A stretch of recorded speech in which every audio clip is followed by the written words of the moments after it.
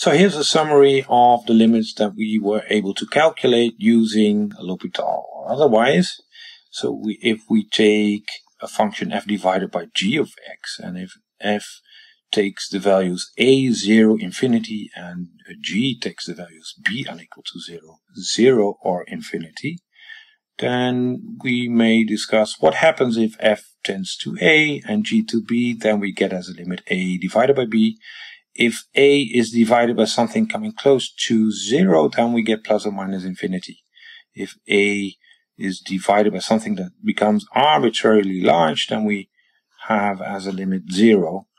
So we may fill the scheme in the following fashion. So we get if f tends to infinity and we divide it by some number g of x which is close to b, then we get plus or minus infinity.